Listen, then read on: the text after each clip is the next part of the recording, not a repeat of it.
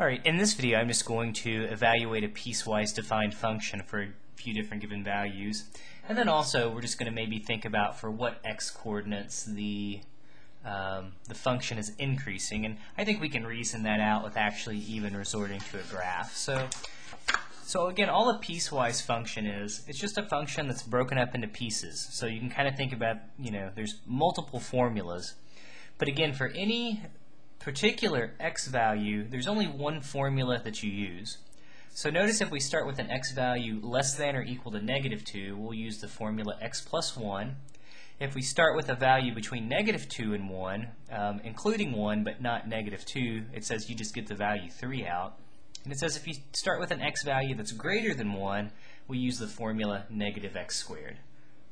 So if they want us, for example, to evaluate f of -4, again, I think, what interval of numbers, where does -4 belong to? Well, -4 is less than or equal to -2, so I would be using this first interval, which means I would be using the first formula. So it says everywhere there's an x, just plug in -4. Well, -4 plus 1 is -3, and that would be the value for f of -4. It would just be -3. If we evaluate f of 0,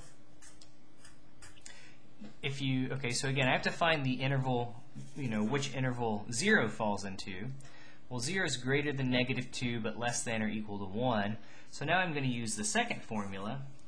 There's really nowhere to throw an x in there, so it says you just get the value 3 out. So so easy it's confusing because there's no arithmetic to actually do. And likewise, if I use an f of 4, well, okay, 4 falls into this last interval since 4 is greater than 1. So it says we'll get -4 squared. Be careful with your order of operations because we have to square first. So 4 times 4 is 16, and then we tack on our negative. And now we have the value for f of 4. So just the other question here, part B said, over what interval is the function increasing? Well, let's maybe think about the last two intervals here first.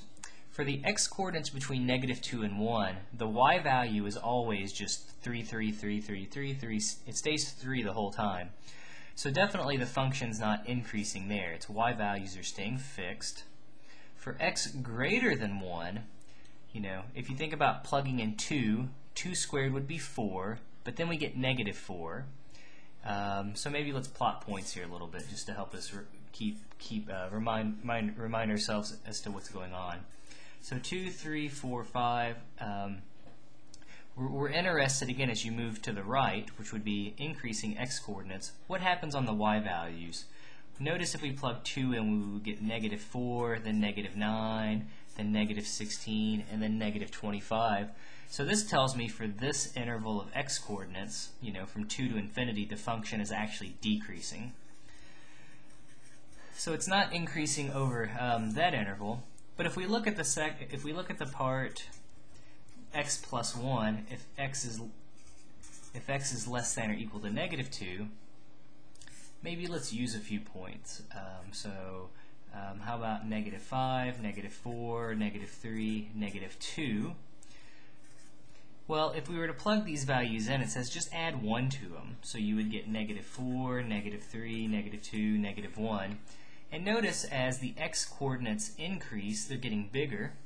As the x coordinates increase, notice that the y coordinates are also increasing.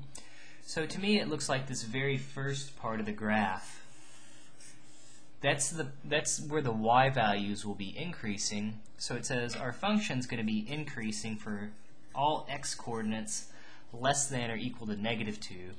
And we can write that as -infinity up to -2. We would say that's where the function is increasing.